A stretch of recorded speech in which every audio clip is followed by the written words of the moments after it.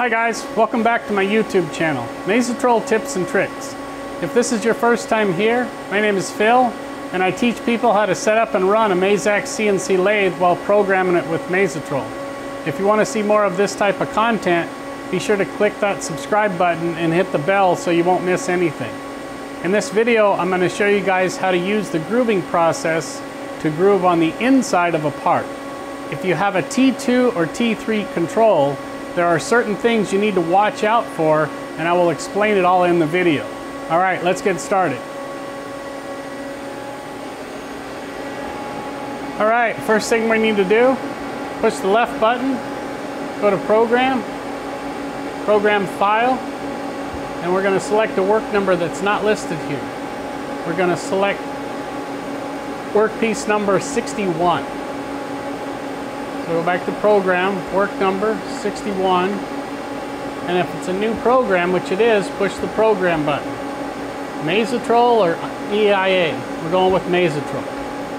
Workpiece material is aluminum. Max outside diameter of workpiece is 3.25 inches. Minimum inside diameter of workpiece. This is where the problem is with this control, with the T2 and the T3 control. Basically, if you're ID grooving, you need to put in the ID minimum of whatever workpiece you're working on. Basically, the drill size of the part. If you do not do that, the tool will rapid to the ID minimum on the grooving process, and it will usually crash the machine because grooving processes, because the boring bar is usually pretty tight in the hole. So here's our example workpiece we're going to do. We're going to groove down in the bottom of it here, and we're going to drill a hole into it 1 inch 1/30 in diameter with an insert drill. So this is the ID minimum that I want to put in the program, not 0. And I'll show you in the simulation what happens if we don't put in the ID minimum. So 1 inch 1/30, 1.130. Workpiece length is going to be 3 inches long. Max spindle limit is 2,000 RPM. Finish allowance on X. This is for the turning tools, not the grooving tools. But because I'm going to run a boring bar in here, I still need to put a grooving or a finish allowance for the turning tools. So 10 thousandths on X and 5 thousandths on Z. And I don't have any stock removal of work face because I am recycling an old part, which is the face grooving process I just did on a previous video. So we can leave this at 0 because the face is already cleaned up. Down arrow. Gonna push the 3 arrows. M code, cooling on. Down arrow. So now what we need to do is we need to program the insert drill to punch a hole in the part. 1 inch 1/30, and I'm gonna go 200 thousandths past the depth of my groove, which is 1.3. So I'm going to go back 1.5 inches. So I'll get through that. 3 arrows, manual program, exchange point of tool, and the gear number we have to put in there. And this is tool number 6, or excuse me, tool 7. 1.130.1. We're going to run it at 2,000 RPM and offset 1, G1 minus 1.5, feed rate of 0.005, G0, and shape in. So that punched a hole in the part. So now what we need to do is we need to bore it at 1 inch 172 and 1 inch 300 deep. So bar, in. Cutting point on X is going to be where we left off, 1.130. 0, auto. And we're going to rough it with tool 11. Offset 1, 11, offset 1. So linear. I'm going to give it an 80 thousandths chamfer on the front. 1.172 and 1.3. Linear, 20 thousandths. And 1.322.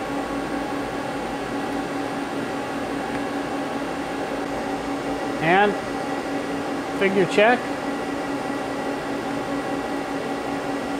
So there's our hole in the part.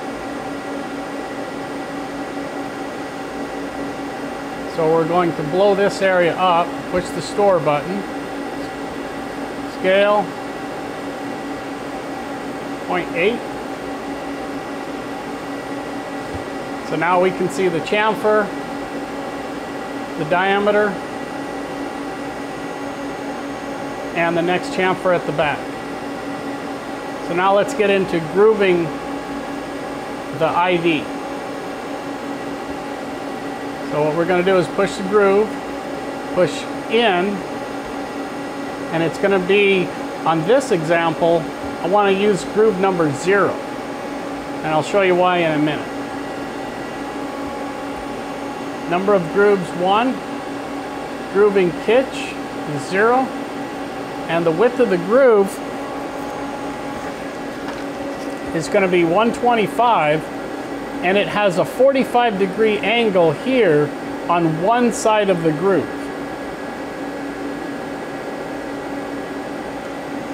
So what I'm going to do, because this controller doesn't have all of the grooving processes, the new ones do, I have to do it in 2 grooves, groove it here, and then groove it on an angle. So width of the groove is 0.125. Finish allowance. This is invalid for a groove number 0. It'll ignore any number we put in here.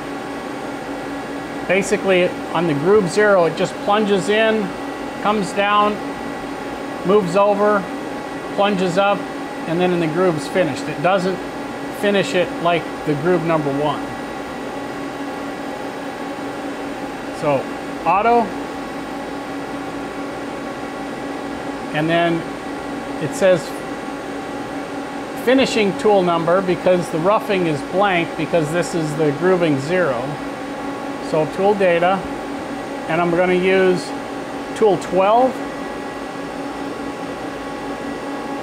which has 110 thousandths groove depth, but more importantly the groove width.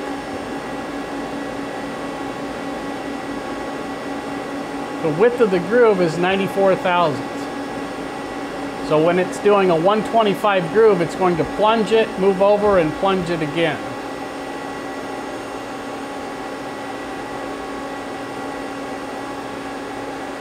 So go back here, type in tool 12, offset 1.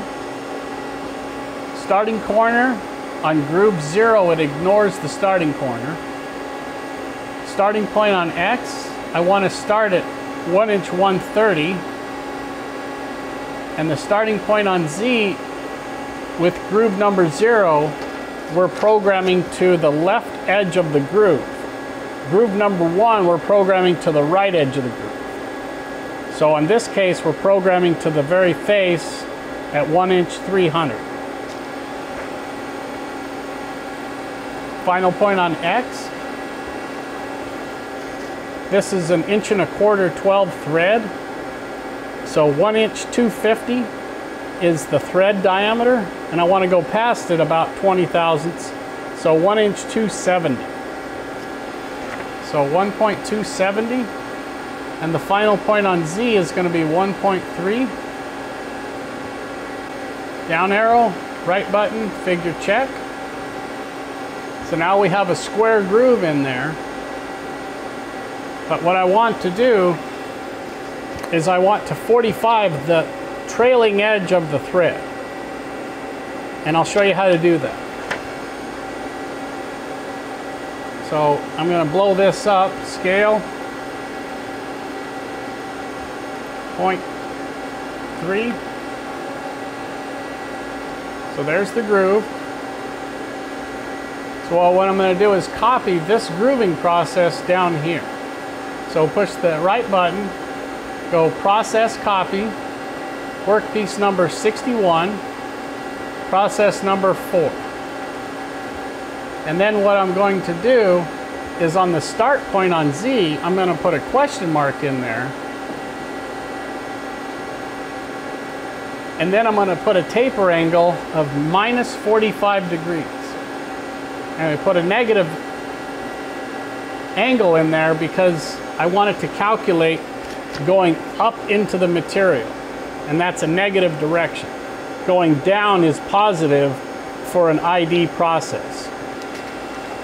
So right button, push calculate, and it calculated our Z start point of 1.230. Figure check. And now we have a groove coming up here and the groove coming in sideways. Down arrow, end. So now what we want to do is we want to run the tool path, scale, 0.6, shape, and check continue. Comes in with the insert drill.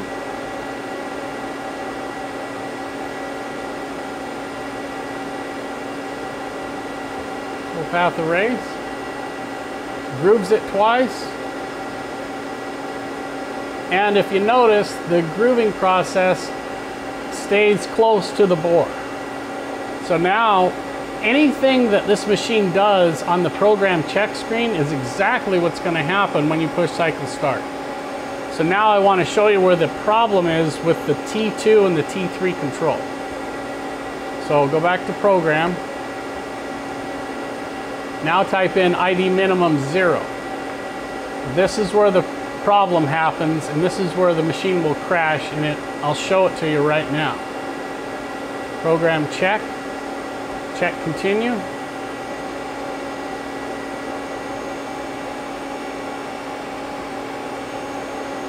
It's doing the bore. Now it's doing the groove, and it came all the way down here to X0, came up, grooved it, came all the way down and back. This is where the machine is going to crash. If you see it on the screen, it's going to happen in the machine.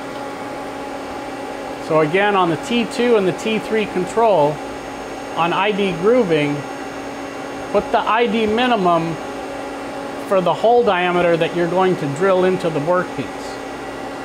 So 1.130. Program check, toolpath erase, and we can run the graphics again.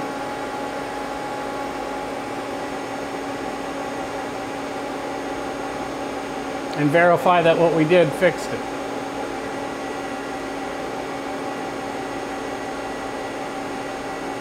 And it's good to go. So now what we need to do is set the work shift.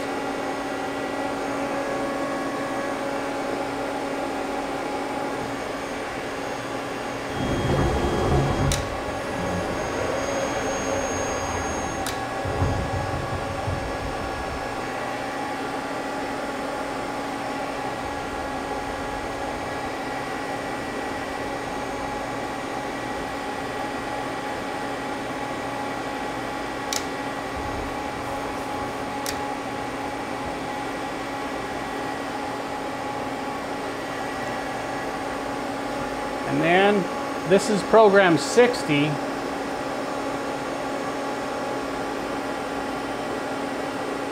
Now we need to set the work shift for program 61. Z offset teach, 0 input. auto, work number 61, and we're at 0. And my grooving tool that I use to touch the face is at 0. I ran the grooving tool on the previous job and I was 5/10 off setting the work shift just because I'm doing it quickly. So that's what you saw earlier. All right, now we're ready to run this part.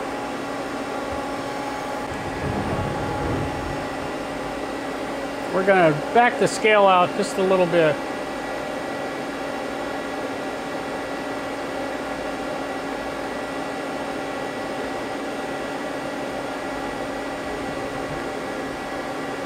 Pulling on, and we got the work shift called up, program 61,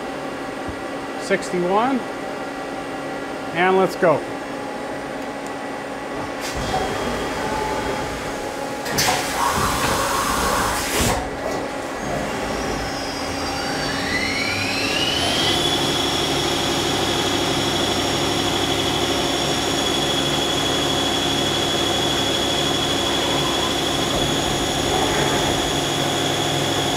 We're done drilling the hole.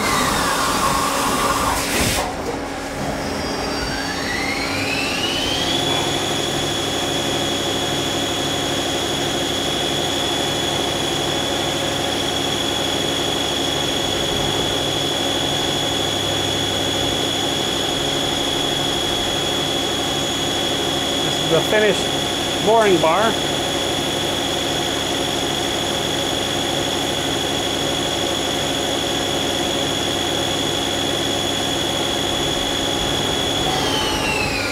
And now comes the grooving process.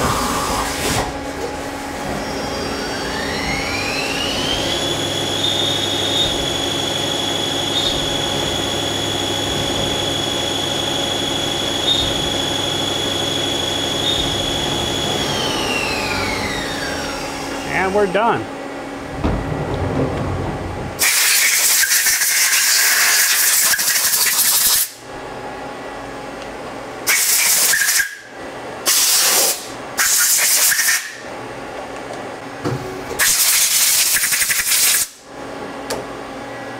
And there's our part. Got a hole in it, and there's a groove way down inside. If you like what you're seeing, go ahead and push that subscribe button and click the bell so you won't miss any future videos we have coming out. In the next video, I'm going to show you the ID threading. Thanks for watching.